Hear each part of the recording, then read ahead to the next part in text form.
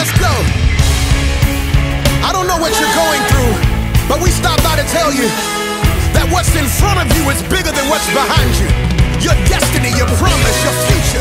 You might as well shout before you get it, because God sent me here to tell you that what He has for you is gonna be big.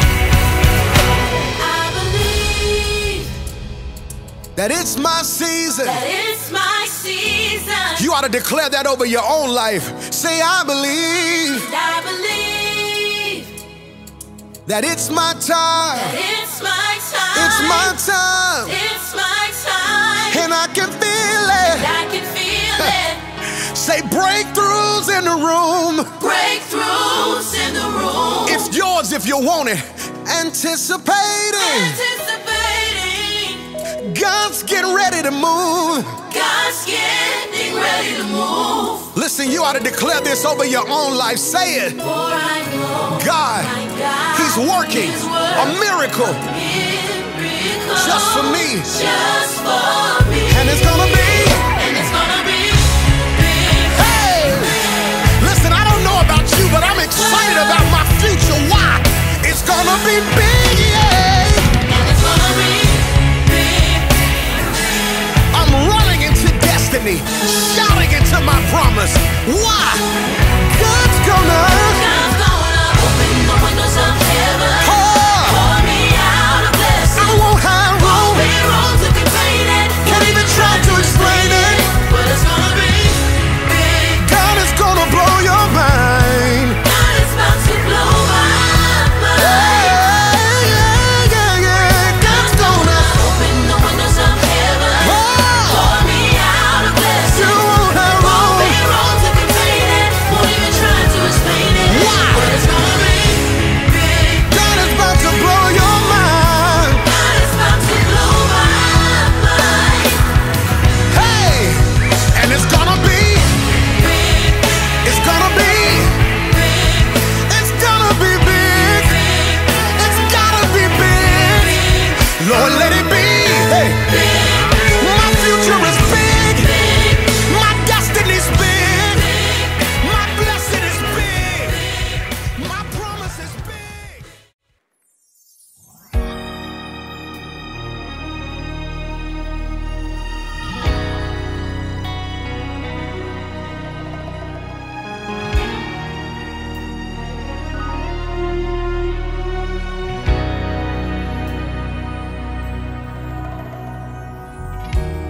In times of sorrow, seasons of pain,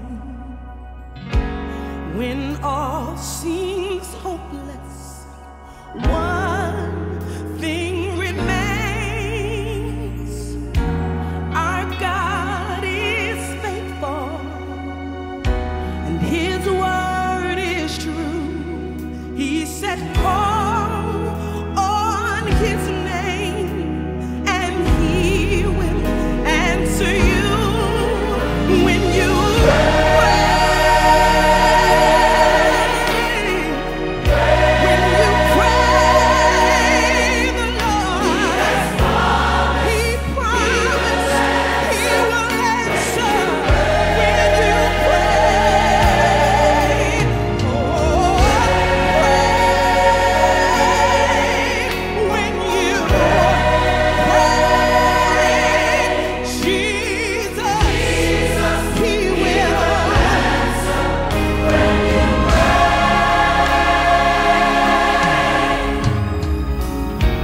Your heart is broken. Eternal Our Father, we bow in the precious name of Jesus, thanking you for all of your goodness and your mercy. Oh God, as we lift our eyes to the hills from which comes our help, we know that we stand in need of great help. We ask, oh God, that you just touch us, fill us with your Holy Spirit. Remind us that you are God, and besides thee there is no other.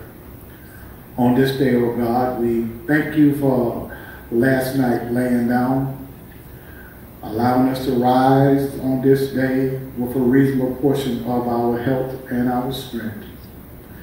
We thank you for Jesus who died and rose from the dead, that those who believe in him could have everlasting life. And oh God, we lift up those that are on beds of affliction, those that lost loved ones. Then, oh God, we ask for a cleansing of this nation.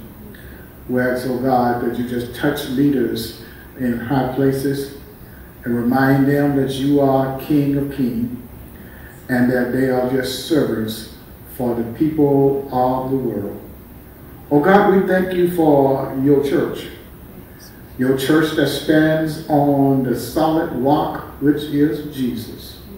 God, we thank you for food. We thank you for clothing. We thank you for providing all of our needs according to your riches and glory. And oh God, as we continue to suffer through this pandemic, we ask, oh God, you continue to give us a peace which passes all understanding and remind us that we are overcomers because you too is an overcomer. We thank you, God, for being God all by yourself. We thank you for delivering us. We thank you for saving our very souls. Then, oh God, we know that one of these old days when this life on this side of the river is over, we got to board the old ship of Zion and sail to a land where there is no more crying, no more weeping, no more dying. But we want to hear you say, well done, thy good and faithful servant. But until then, God, continue to hold us in the hall of your care. Continue to remind us that you see all, you know all, and all we have to do is to call upon you, and you will hear and answer our prayers. Thank you, God, for being good. Thank you for being merciful. Thank you for your Holy Spirit that walks with us, talks with us, and reminds us that we are your children. It's in the name of Jesus we just said thank you. Amen, amen, and amen. Just know that Jesus, he still hears and answers prayer. He's ever waiting on you. Just call on his name and he will see you through. When you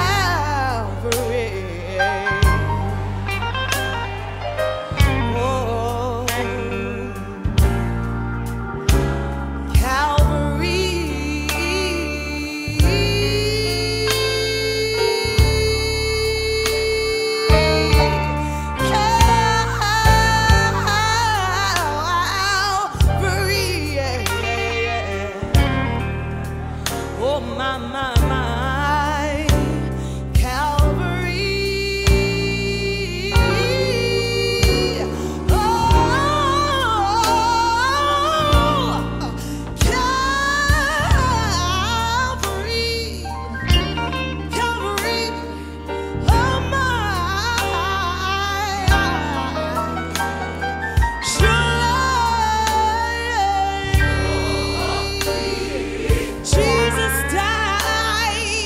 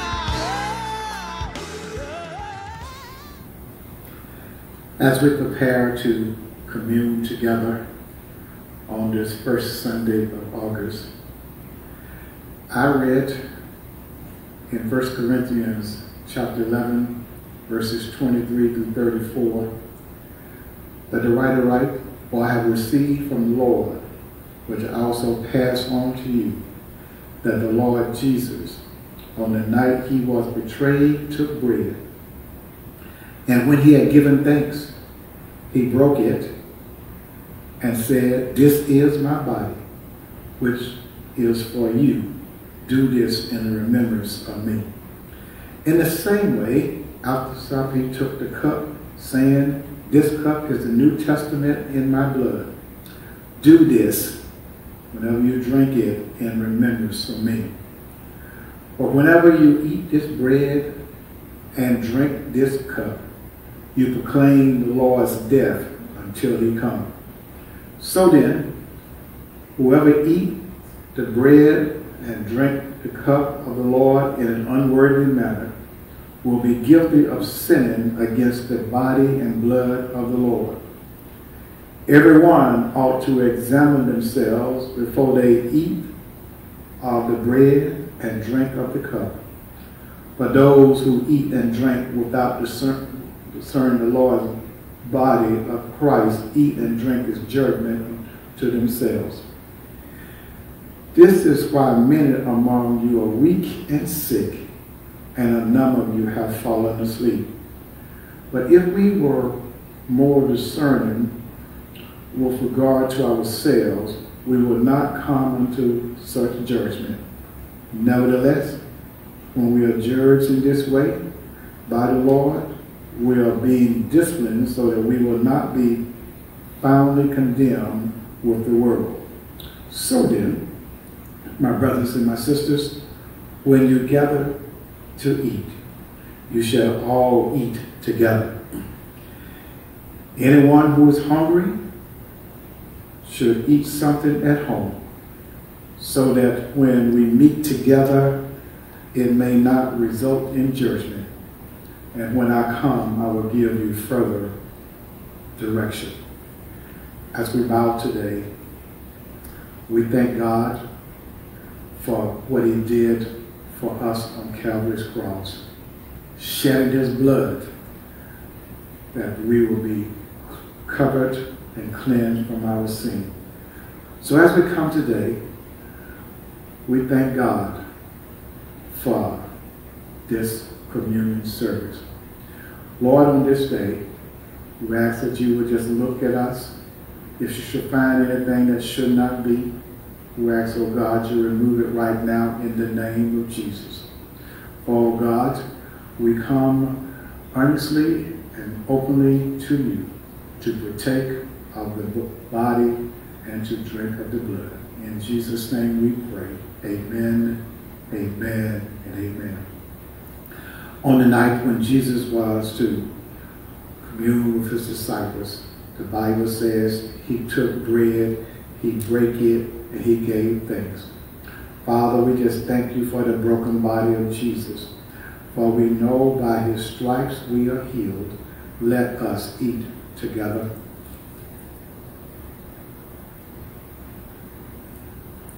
Likewise, he took the cup when he poured. He said, "This represents the New Testament in my blood. As often as you do this, you do it in remembrance of me." Father, we just thank you for the shed blood of Jesus, the blood that covered all of our sins, making us white as snow. Let us drink together. After supper was over, Jesus and the disciples departed and went out on Mount of Olives. And the Bible says there was a hymn, lead us in a selection.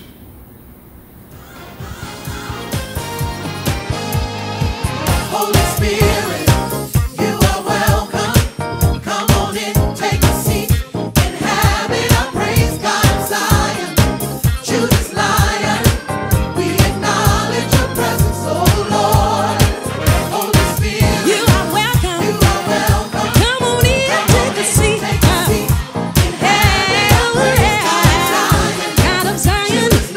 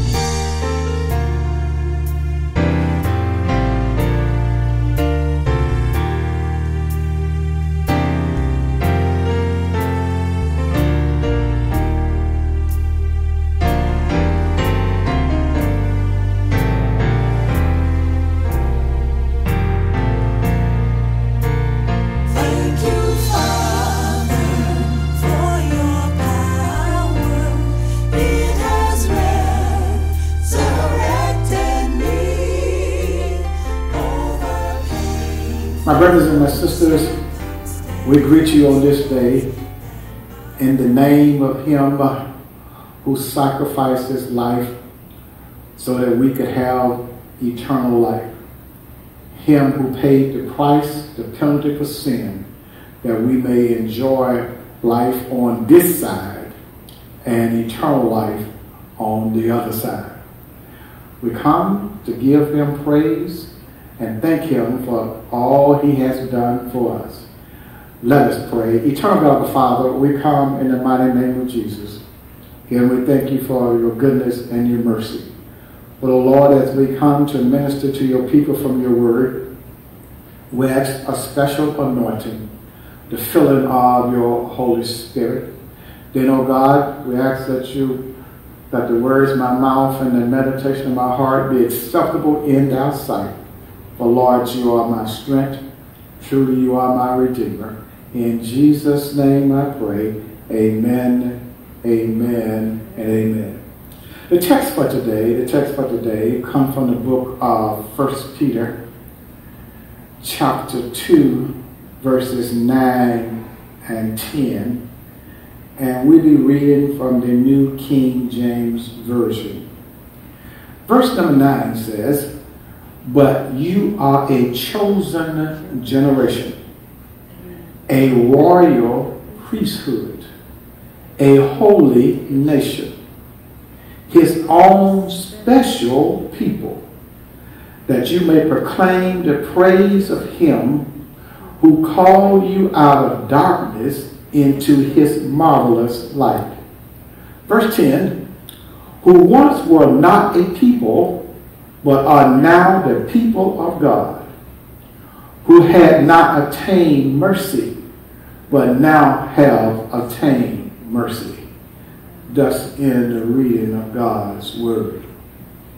By Him who helps me, we want to talk to you today from this subject, chosen to be special. Chosen to be special. Most people I know have numerous friends, but in that friendship they have one or two that they call special friends. One that they can share their weakest moments with. One that will be there to listen to their every need. Even in a relationship, we like to think that we are special when it comes to our significant other. We want to feel special. We want to be treated special. But here in the text today, we want you to know this morning that we declare that you are special.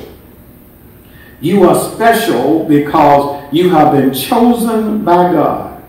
Look at the text one more time. The text says, "But you are a chosen generation, a royal priesthood, a holy nation, His own special people, that you may proclaim the praises of Him who called you out of darkness into His marvelous light, who once were not a people, but are now the people of God, who had not attained mercy, but now have attained mercy."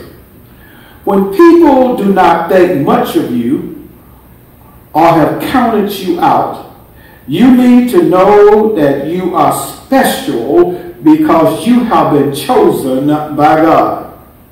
Oh, it's okay. You can shout hallelujah. Thank you, Lord, for choosing me as your special child.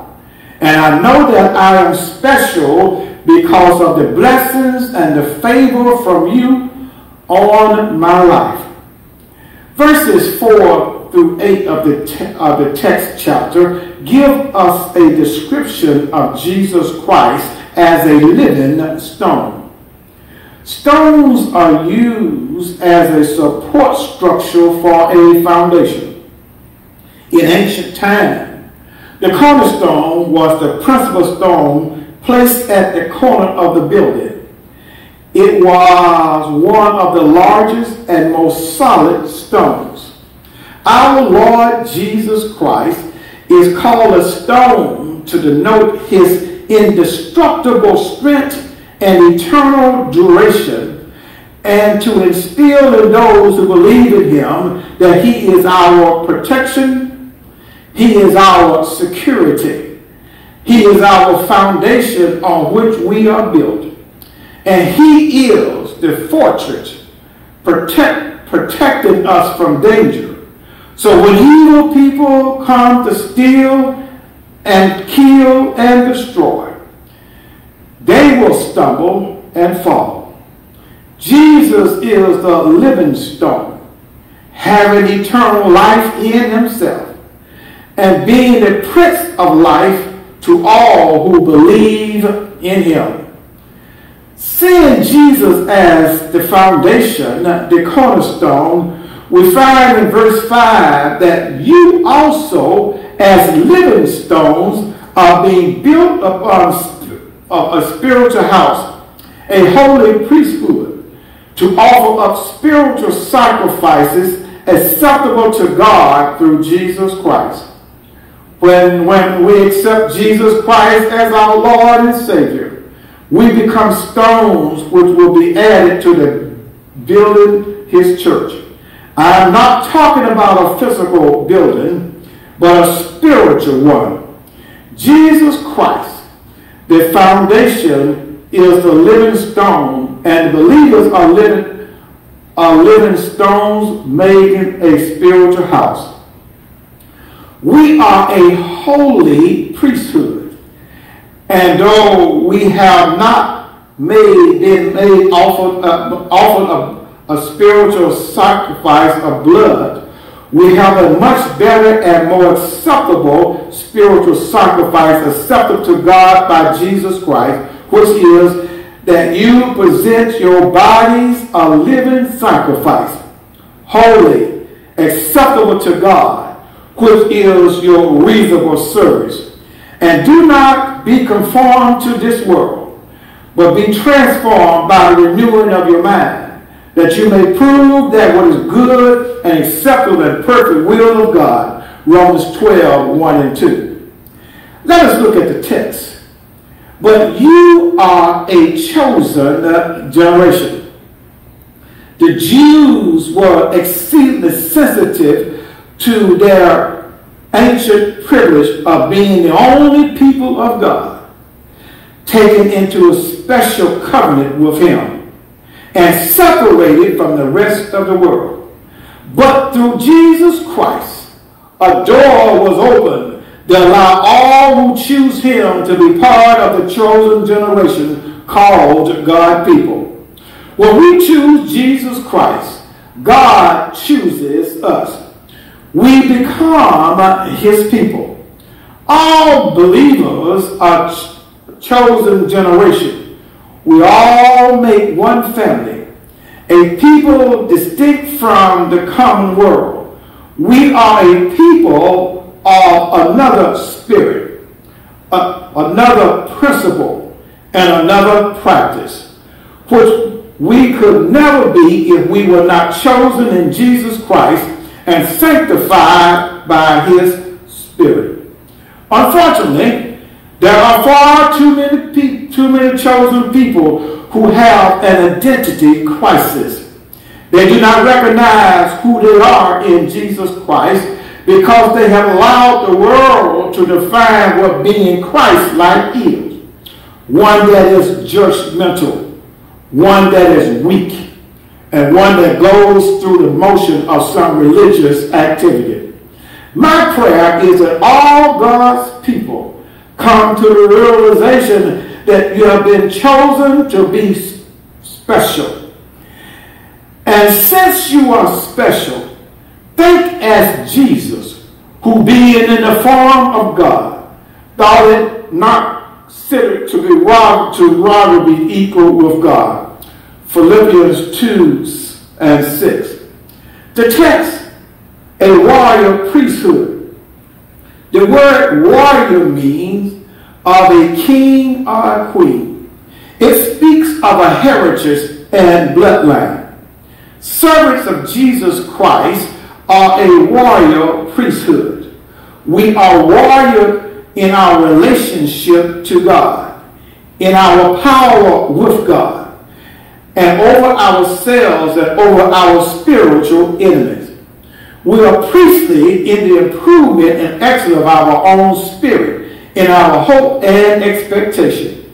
We are a royal priesthood, separated from sin and sinners, consecrated to God, and offering to God spiritual sacrifices and services acceptable to God through Christ Jesus.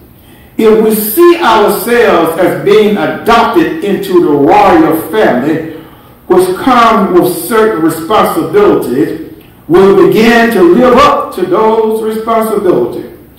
We are not without fault, and we do not always get it right. But when we have the desire, God can and will work it out for us in our life. Notice that in verse 5, Peter had referred to us as holy priesthood.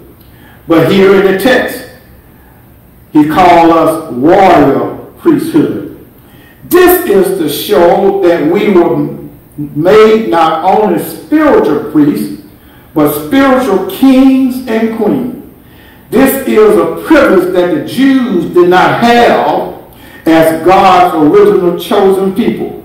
As believers, we are both priests in respect of God, to whom we are consecrated, to whom we offer up spiritual sacrifices, and also kings and queens in respect of our enemies, over whom we are victorious, and of the kingdom whereafter we will inherit in Christ Jesus. This may seem far off to some of us, but our enemies have done an excellent, good job of blinding us of our true heritage. It is a time for us to wake up. Note that although we are not all called to preach the gospel from the pulpit, we are to walk in a priestly office as a child of God, because you are to spread the gospel of Jesus Christ to the world. You may ask, how can I do that if I have not been called or chosen to preach? I'm so glad you asked. You can do it by walking circumspectly in the world, to be just in your dealing, faithful in your engagement, and especially in your deployment. That is, in your manner, your demeanor, your behavior, your attitude. And you are to avoid telling, backbiting, and excessive anger. Back to the text. A holy nation. We are a holy nation. And reading Deuteronomy 7 and 6, for you are a holy people of God. The Lord your God has chosen you to be a people for himself, a special treasure above all the people on the face of the earth. Moses called the children of Israel a holy people in respect of their separation from the impurities of the Gentile, their dedication to God and to the laws God gave them, obliging them to eternal and ceremonial purity, whereby they were to abolish to internal and real holiness. But we are a holy nation in respect of the true inward holiness. We are a holy nation consecrated and devoted to God, renewed and sanctified by his Holy Spirit. This is who we are, but we must choose to walk in this knowledge. The text says his own special people. The King James Version reads a peculiar people. We are God's own special people. It is an honor of the servants of Jesus Christ that we are called peculiar people, his possession. We are peculiar because we are not like the rest of the world. We think differently. We do things differently. We live differently. We talk differently. We have different morals. We have values that are different. We are to be different so that we can be noticed.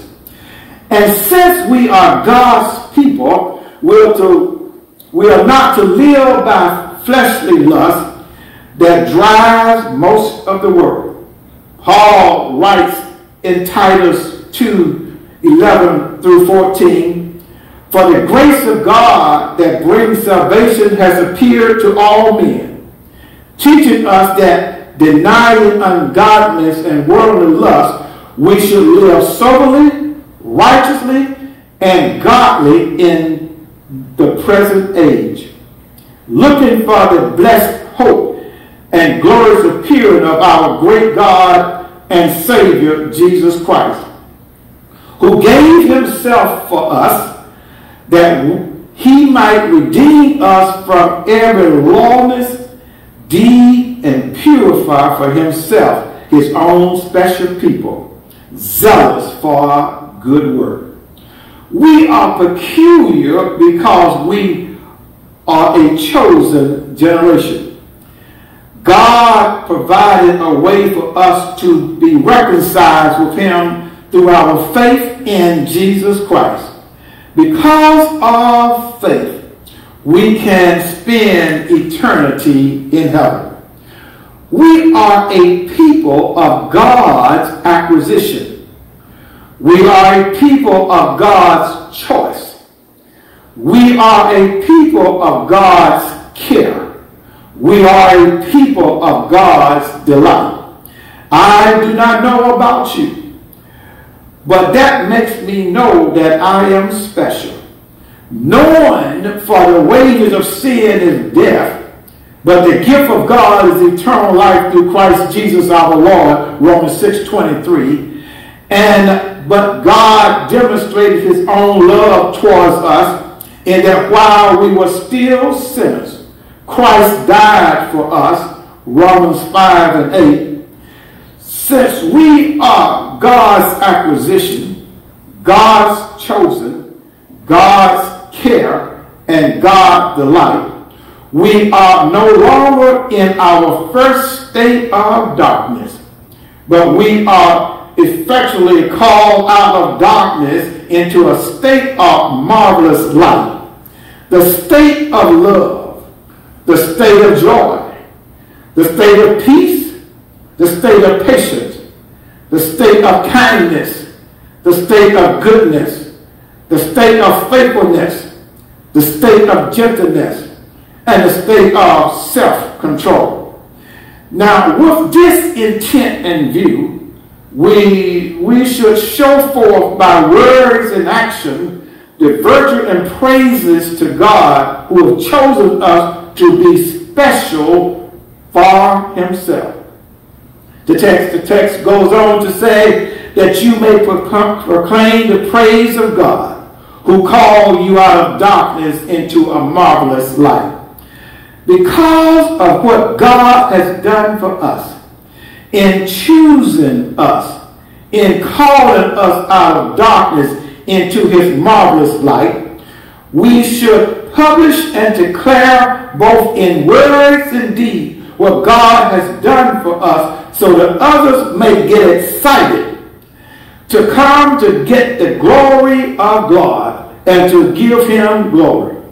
The praise of him, his virtue, wisdom, power, goodness, righteousness, truth, which God has manifested in his care of us.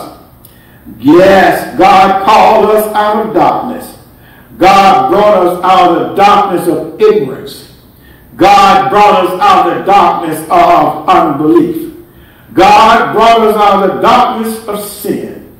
God brought us out of darkness of misery into his marvelous light. The light of knowledge, the light of faith, the light of holiness, and the light of comfort. It is called marvelous because we can see what we never saw before. One of the things out of God's word, and because it is a marvelous thing that we can set down, we who once sat down in gross darkness should be transformed into the glorious light. The text, verse 10, reads, who once were not a people, but are now the people of God, who have not attained mercy, but now have attained mercy. There was a time when we were not a people, nor had we attained mercy. But now we are taken again to be the people of God and have attained mercy. Some of you might not remember what your life was like without Jesus Christ. Just in case, Paul says, "O wretched man that I am, who will deliver me from this body of death?" Romans 7:24. Then he comes back and says, "Therefore, if any man is in Christ, he is a new creation. All things have passed away. Behold, all things have become new." 2 Corinthians 5:17. Every now and then, you need to look back to see where you were without Jesus in your life. Then look at where you are since you have come to know and accept him as your Lord and your Savior. Being a child of the King, you can shout, "I am safe in his arms." The people of God are the most valuable people in the world. So to be brought into the number of the people of God, we have to attain mercy that only comes from God. Great mercy is obtained by believing in Jesus Christ. The mercy of God allows us to enjoy our privilege, being justified and at peace with God. Never forget that whatever trouble we are now suffering, whatever challenges we are now facing, whatever pain we are wrestling with, even in the days ahead, the sovereign God has already extended his mercy to his people. God has delivered us now from the worst condition of our life. God has given us mercy. We may still suffer financial health problems. We may be in pain as we fulfill our ministry or whatever task God has ordained for us to do. But because of his mercy, we are now God's people. And if he is for us, who can be against us? As you go through with the new challenges ahead, let us arm ourselves with the thought that the Heavenly Father has provided all our needs, and he will continue to do so in the coming days. He is always at work in our lives. In fact, he chose us. He called us out of darkness, and he has given us mercy. With a great and sovereign Father like that, not only our coming new days will surely be happy, but even our eternity with him. Chosen to be special means God has chosen you. God has called you out of darkness. God has given you mercy that makes you and me special. We are so special that over 2,000 years ago, Jesus stood trial for us. Jesus was beaten for us. Jesus was crucified for us. Jesus died for us. Jesus was buried to show us that he is the resurrection and the life. Whosoever believes in him, though he may die, he shall live. And whosoever liveth and believe in him shall never die. Jesus on the third day morning got up with all power in his hand. Jesus, through the Comforter, walks with me, talks with me, tells me that I am his own. The joy we share let me know that I am chosen to be special. Yes, we are special, chosen by God, separated from the world, that when he comes back for his church, we'll be able to rest from all of our labor in a heaven where there is no more sickness, nothing but joy, unspeakable joy. I don't know about you today, but I shout that I am special. I am somebody in Jesus Christ. For that I can just say, hallelujah, praise ye the Lord. If you feel unspecial today, we want to extend a special person to you. One that can heal you, one that can save you, one that can deliver you, one that at the name every knee shall bow. We extend Jesus to you today. You can come by letter, Christian experience, or candidate for baptism. All you got to know to do is to know that you are special and you are coming into a special relationship with God Almighty. Why don't you yield and give yourself to him today? Now to him that's able to keep you from falling. Him that sent you faultless for his presence with exceeding joy. To the unwise God who is our Savior, to me nigh in power. And the saints of God says amen, amen, amen. And just tell somebody I'm special. Because I got Jesus and I have all that I need. God bless you.